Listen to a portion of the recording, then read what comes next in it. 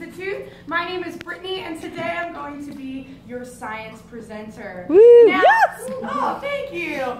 Now, folks, those scientists that make and set off fireworks, they have a very special name. Does anyone know what we call someone who makes and sets fireworks? Yes.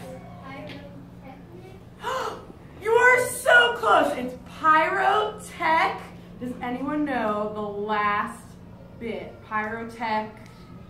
Mission. Yeah, everyone's like mumbling it under their breath. Pyrotechnician. Pyro meaning fire, technician meaning a trained worker in a certain area. So today we're all going to learn what a pyrotechnician does, and you'll have a little bit of insight as to the fireworks that you're going to see tonight. Celebrate the 4th of July. Now, pyrotechnicians are closer to the action than anyone else, but they also need to stay very safe. So over here, I'd like to show you guys an example of a firework, but you know, those pyrotechnicians, they are trained, and of course they don't just call these fireworks. They actually call this an aerial display shell. All right, can you guys say that with me? An Aerial display shell. Excellent. Now, all that means is aerial, meaning up in the air. Display, meaning something that we can see or hear. And shell, meaning that's something that holds on to something else. Now, here's an example of an aerial display shell. This is about your average size. It can get up to twice the size of my aerial display shell up here. The largest one that's ever been set off was 48 inches in diameter, and that was in Japan. But you know, we like to keep things nice and safe here in Philly, so you'll probably see fireworks set off tonight, anywhere ranging from my guy right here to this one right here. Now, do you think that pyrotechnicians just like hold out the aerial display shell and they light it, and then they close their eyes and hope that their eyebrows don't burn off? Is that how it works? No, definitely not. Number one, pyrotechnicians need all of their fingers to work. And number two, they need to stay a safe distance away. But also, if they lit it on the ground, all those spectators miles away wouldn't really be able to see it. So we need to somehow get our aerial display shell up 300 to 1,200 feet in the air. Now, of course, once it gets 1,200 feet to the air, it's just going to fall back down, right? Something really cool happens to it before it falls back down, but we'll get to that in just a moment. Now, for this demonstration, I'm going to need a volunteer. Would anyone like to help me and my crowd demonstrate a lifting charge? How about this gentleman up top? Come on down. Let's give a round of applause for my volunteer. Woohoo! Come on up, my skiers. What is your name? Sean, everyone say hi, Sean. Hi. Sean, say hi, everybody. Hi. All right, now, Sean, you know that pyrotechnicians, they're in dangerous areas, right? So we need to make sure that we're wearing our safety gear. So you go ahead, stand right here for me. You're going to be my safety gear model. Now, first, we have some gloves for you to wear because our pyrotechnicians are dealing with a lot of caustic chemicals, all right, dangerous chemicals that could really hurt them if they touched it or got that in any areas of their skin. So we've got some nice heat-proof gloves that'll keep out any caustic chemicals or any heat. Also, we have some safety goggles. There's a lot of stuff that's going to be flying around. Oh, you can wear your glasses with this. That's how fancy these safety goggles are. All right, there you go. We can put those safety goggles right on top for you. Then, of course, because fireworks are very noisy, they need to wear some ear protection. Now, for our lifting charge demonstration, we won't quite need this, but for our later demonstrations, we might. So there's one more very important piece of all scientist safety material, and that is the safety bow tie. So we're going to put on the safety bow tie right here. There you go. You know, if it works for Bill Nye, it'll work for me. There you go. Nice look, everybody. Woohoo! Science! Very good. Now, when our lifting charge gets set off, that's right here, it's going to throw this aerial display shell up 300 to 1,200 feet into the air. So, do you think that I have 300 to 1,200 feet above me right now? I don't. You know, maybe we shouldn't set off the aerial display shell, but maybe we should set off something that might look like a lifting charge in that shell. How's that sound? Good? All right. All right, so we're going to do a classic bottle rocket demonstration, and we can pretend that this really dense, heavy ball is the aerial display shell. You put both hands out for me. It's really heavy, okay? You got to help me hold on to it. Oh, you got to. There you go. Excellent. Now, inside of our lifting charge, we need some fuel. So we're going to add just a little bit of alcohol in here. All right, but we want it to evaporate, so it's going to act more like a gas. So we need to blow on it in order to have it evaporate.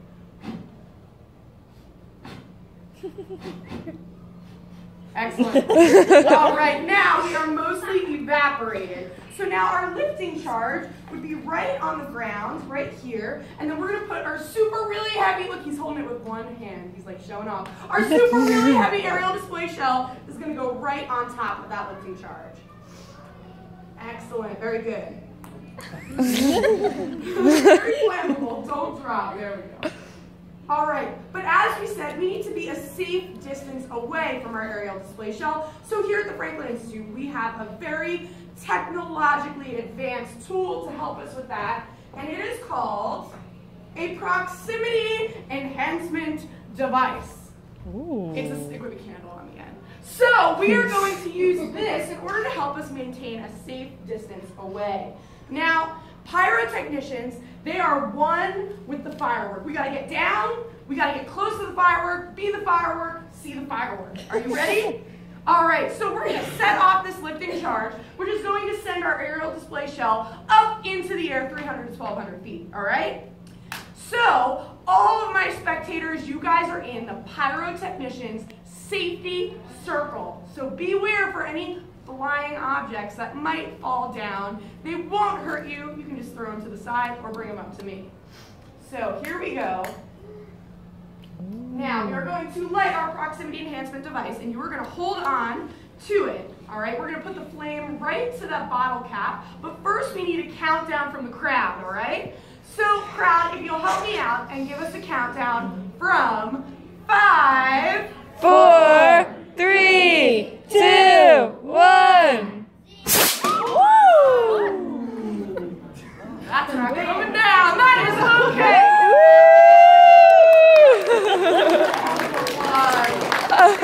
Take a bow for your audience. Very good. We have a very experienced. Yes. I will take your seat. Where did it go? Now, you know, normally I say what goes up must come down, but not if you've got those kind of rafters. So. All right, thank you very much. You can head back to your seat.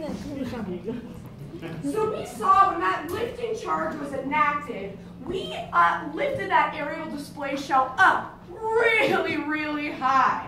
Now, on the inside of the firework, what is actually happening is we would be lighting a fuse. That's this kind of coily thing at the top. And this will act as a wick, almost like a candle. Now, today, pyrotechnicians can use a remote and can actually activate this from far away where the spectators are sitting. But real old school pyrotechnicians, they like to use the fuse. So let's pretend that we just lit this fuse. The flame is going to travel all the way down the fuse, around the aerial display shell, and then it's going to set off our lifting charge, which is this black strip right here. And that's what we just exploded. Now the lifting charge is going to do what, folks? It's going to Lift it. lift, exactly. The lifting charge will lift, which will then light off the bursting charge. Now, if the lifting charge lifts, what does the bursting charge do? It bursts. Oh, you guys must be very skilled pyrotechnicians. Now, our bursting charge is going to set off all of this black powder. What's black powder? I am so glad you asked. Now, let me take you back to a kitchen in China 2,000 years ago.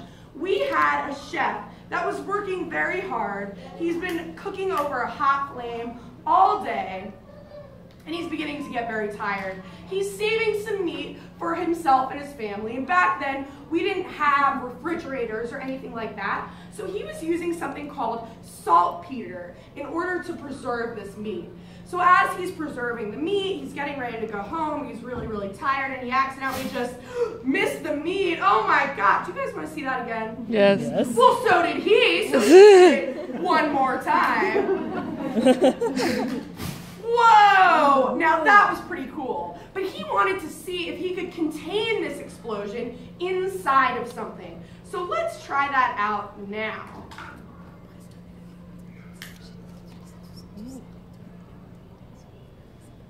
All right, so we are going to light a flame inside of a container, and then we're going to take that very same, very flammable ingredient of saltpeter, and we're going to put it inside of this open container. So folks, what do we think is going to happen when I put that saltpeter inside of this closed container? Who can raise their hand and tell me? Yeah, all the way in the back. It might. I couldn't hear you. The top popped off. Is that what you were going to say? Yeah. Excellent. Very good. Now, you guys will notice that the entire device didn't blow up. It was just the top. Because the lid of our device right here is the weakest part of the canister. So let's hold on to that thought for a second, and let's go back to our aerial display shell. So in review, we lit the fuse. The fuse went all the way around the fuse. It lifted off the lifting charge, which then enacted the bursting charge, which does what? It bursts. Exactly, and that's made out of the black powder that our Chinese chef discovered many, many years ago. Now, as our black powder is going to start heating up, those molecules are going to speed up and spread out. And all of these colored spheres in here, they are what pyrotechnicians like to call stars. And this is what's going to add the color to our fireworks. So these stars are actually filled with some very interesting metal salts. Now we know as scientists and as pyrotechnicians that these salts, when excited and heated up, will turn different colors. So right now I'm going to lower the lights a little bit, and we're going to see what some of these salts might look like when they get very excited.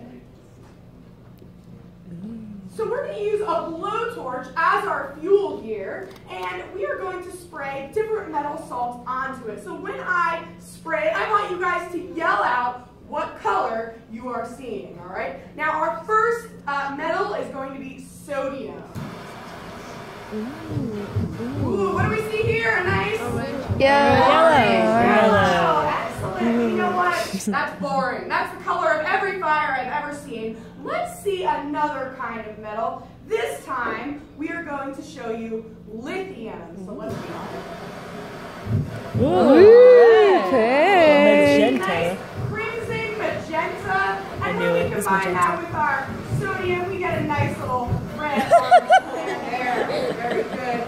Now, I have one more metal to show you guys, but this time you're going to tell me what it is. So think about a metal that you know of that when it hits oxygen, it gets very excited, it turns this color. Ooh, green. What element do we know turns green when it hits oxygen? Yes.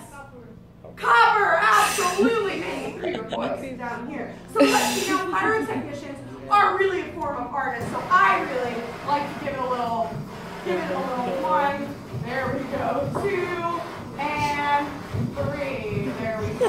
So we built our stars inside of our aerial display shells. Yes. Now let's go back for a second to that lid, that weakest point in our structure. Now, looking around at our aerial display shell, I don't see a lid. So what do we think is going to be the weakest part of our aerial display shell? Does anyone have any idea? The shell. The shell itself, absolutely. Now this is wrapped in brown paper, very, very tightly. Now the tighter that we wrap our aerial display shell, the bigger the explosion will be. As our lifting charge sets off our bursting charge, those molecules are getting really hot, they're going really fast, and they're spreading out. Now what do you think happens to that paper as all of this matter is trying to spread out? What is going to happen? It's going to burst. Burst, exactly, just like the bursting charge says it's going to do. So now for this next demonstration, I'd like to show how our brown paper is going to fall away, but I'm going to need a volunteer. Would anyone like to come and help me with my next demonstration? Right here, up in the front. Come on up. Let's give our volunteer a nice round of applause. All right, what is your name? Anya. Everyone say hi, Anya. Hi, Anya. Anya, say hi, everybody. Hi, everybody. All right, Anya, you know that trained pyrotechnicians are always very safe, right? So we're going to need to wear all that safety gear again. So we are going to wear our super fashionable eye goggles just in case anything comes back down. Maybe that bottle will eventually. Next, we also need those gloves. So come on over here. We need to get you some pyrotechnician gloves. So go ahead and put those on for me. Excellent. And this demonstration will be very loud, so you guys all brought your ear protection, right? All right, looks like you came prepared. Anya is going to use my earmuffs because she's going to need her hands for the demonstration. So we're just going to do this. Got it? Cool. All right, no, just kidding. All right, we're going to keep this open just a little bit so that you can hear me. And then, last but not least, every pyrotechnician and scientist needs the safety bow tie. So we're going to get this on Anya. Oops. There we go. How does she look, folks? Great. So good. Excellent. All right, stand on this black mat for me. Now, we are going to blow up a balloon. Does that sound good, Anya? Okay, sure. So we've got a nice yellow balloon here. Now, Anya, what do we normally fill up balloons with? Water. Water. Well, we could fill it up with water. We fill it up with air. Do you know what kind of gas we normally fill balloons up with? Helium. Helium, right? But you know, we're a really exciting science museum. We don't like to be boring right in the mill. So I filled this balloon with something a little more flammable. I filled this balloon up with hydrogen. All right, hydrogen is what's responsible for the Hindenburg lighting ablaze mid-sky and falling back to the ground. Today we're going to have a much more patriotic demonstration to teach about fireworks, okay? So of course we're going to use our proximity enhancement device, the stick with the candle on it. All right, so you hold on to that. I like it. Now, hydrogen is extremely flammable, so when it comes in contact with our fire, there's going to be a loud boom and a bright explosion. So folks, after our countdown is done, you can cover your ears up. Now, pay attention to where the actual latex of the balloon goes, okay? Are you ready? Excellent. So we're going to hold this straight out like this. Hold on to the end of the proximity enhancement device. Excellent. All right, now, Anya. You are going to slowly, gently, and sweetly poke the candle to the bottom of the balloon until it explodes, okay? All right, great. So here we go. Audience, I am going to need a countdown starting from 5. Here we go. 5, 4, 3, 2, 1. Excellent. Let's give Anya a round of applause. Yes. Very good. Excellent. You can just throw your stuff on my counter right there. Hey, my bow tie. I saw that. All right. Now, what happened to that balloon when we exploded it? Shattered. It's on the ground, right? We see it torn apart on the ground. Now, this didn't burn up in the air, and the same thing's going to happen tonight at those fireworks. That paper shell is going to fall off. Some of it will burn, but most of it will fall back down. Now, was that explosion big enough for you guys? No. No, yeah, yes. Was that explosion loud enough for you guys? No. Bright enough? No. All right, sounds like we need to do another explosion. Yes. So let's see. I've got 2 more balloons here. Now, have you guys ever seen a fireworks show where you actually feel how loud it is and you felt it? Now, that big boom that you just felt with that hydrogen actually was moving the air molecules, and that's why you feel that pressure on your heart. So, in these balloons, I actually have a little bit of that metal salt that we were talking about, those stars. So we're going to see what metal salts I put inside of these balloons by blowing it up, okay? What we put in, so let's see if we can remember. Now, one of them we've talked about, the other one is a bonus, Alright? Oh. So I'm going to Like a turn the bonus lights Jonas. down and we're going to end this show with a bang. Yes. Finale. It's the finale, Pippin. The finale. Alright, so we are lighting our proximity enhancement device. We need to be a safe distance away, even though we are pyrotechnicians. So, here we go. We're going to start with the yellow balloon, but I need a countdown from 5. Here we go. 5, 4, 3, 2, 1. Alright, what color do we see there, folks? Red. Red and a little bit of sparkle. Now that sparkle is my favorite part. It's called magnesium, and that'll add the little glittery sparkle that you see in some of our favorite fireworks.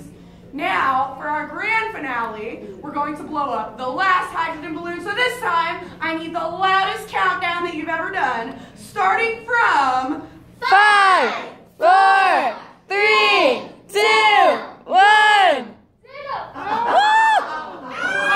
Let's relight that. Let's try that again. Your countdown was fantastic. It's not you, it's me. Let's do this one more time. Here we go. 5, 4, 3, 2, 1. Woo! What color did we see there? We Pink. saw more of a pink. Does anyone remember what that pink color resulted from? Ooh. That pink is going to be from our lithium. So, tonight at your fireworks show, if you see an orange firework, you know it's gotta be sodium. And you guys are gonna yell, sodium! If you see a green firework, you know it has to be copper. So you're gonna yell, Copper. and if you see a pink explosion, you know it's gotta be Lithium. You're gonna yell, Lithium. Excellent, folks. Thank you so much for coming. My name is Brittany. Have a great day at the Franklin Institute. Yay, brother! Woo! Woo! If you guys have any questions or science jokes, I would love to hear that. And now have a great day. Your science jokes. Oh God. Like she needs any more of those. Stop. Make it stop.